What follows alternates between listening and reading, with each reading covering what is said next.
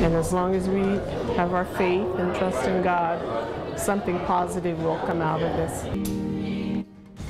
Members of Portland's Bethel AME Church honored their sister church in South Carolina this Sunday. Thanks for watching KOIN 6 News at 11. I'm Chris Holmstrom.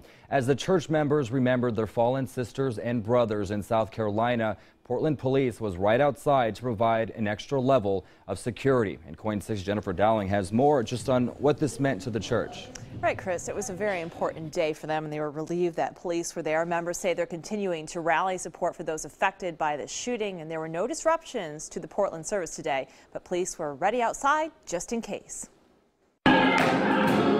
Parishioners wore black ribbons at Bethel AME to show solidarity with the shooting victims in South Carolina. It's a big loss and also should be a big awakening for the world.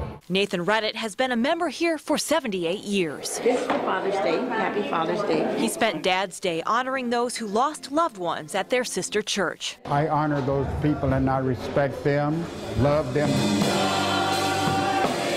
It was also a time for police to lend a hand to the community, making sure houses of worship had an extra layer of security. You're a little cautious anyway, and then when something like that happens, it makes you even more alert to what's happening. Portland police promised to increase patrols on neighboring streets this weekend, a quiet presence outside as worship was going on inside. We look at the police as our friends. LaFerris Gay says they have partnered with police before. They come to some of our meetings and things, about neighborhood walks and what we can do to, improve the neighborhoods. He says their presence is important as they move forward as a church. Very tragic event, but, we'll get past it. People just have to open up their heart, their eyes, and their soul and realize that we're all here, we're all God's children.